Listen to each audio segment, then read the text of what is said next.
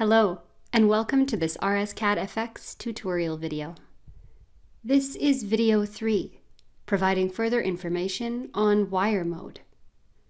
Wire mode allows a user to easily add wires to their case by drawing them. Wire mode can be toggled on and off by using the wire mode icon in the case toolbar, or by pressing Ctrl and W on your keyboard. When wire mode is on, the cursor will appear as a pencil. Wires can be drawn single or three-phase by selecting the corresponding toolbar icon. For now, we'll draw three-phase wires. I can begin drawing a wire by clicking once in the draft canvas and immediately releasing the mouse button. The wire will stick to my mouse. This is not a click and drag operation. I can then determine the length and direction of the wire segment by moving my mouse to either side or up and down. Clicking once on the canvas again will end the current wire segment and immediately stick a new one to my mouse. In this way, I can make a series of single clicks to create a more complex wire path. Again, I'm not clicking and dragging. At any time, I can press the Escape key on my keyboard to delete the current segment I'm drawing, keep the previous segments, and remain in wire mode. To end a segment completely but remain in wire mode, I can double-click where I wish to end the segment. An entirely new segment can then be started elsewhere with a new single click.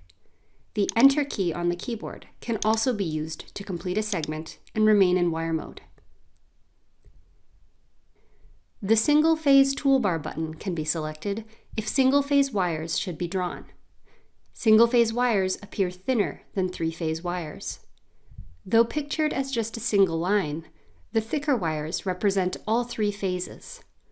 The breakout component, available in the Quick Access toolbar, must therefore be used when the user wants to transition from three-phase to single-phase wire. Note that single-phase wires are also used to connect controls components. If the user erroneously attempts to connect a three-phase to single-phase wire directly, an error will appear in the message area. When wires overlap, RSCAD FX connects them electrically. Jumpers must therefore be used to cross wires graphically without connecting them. Jumpers can be accessed in the Quick Access toolbar on the right. The thicker jumper is for three-phase wires. Hovering the cursor over it shows jumper 3P, and it jumps all three phases together.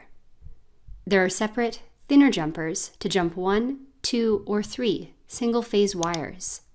For tips on using the Quick Access toolbar, please see video 2. Alternatively, jumpers can be quickly accessed in wire mode by right-clicking the mouse. When the cursor is a pencil and wire mode is in single-phase mode, right-clicking once sticks the single jumper to the cursor. Right-clicking again sticks the double jumper, and right-clicking a third time sticks the triple jumper. Continuing to right-click will cycle through the available jumpers, and they can be placed in the case. When in three-phase mode, right-clicking will stick the three-phase jumper. Hitting Escape on the keyboard at any time will remove the jumper and allow the user to return to drawing wires. Taking some time to practice in wire mode will make building cases much quicker and easier in the long run for the user. This concludes the wire mode video. The next videos are on auto naming and Scratchpad. The final video shows a walkthrough of building a very simple case in RSCAD FX. Thanks for watching and happy simulating!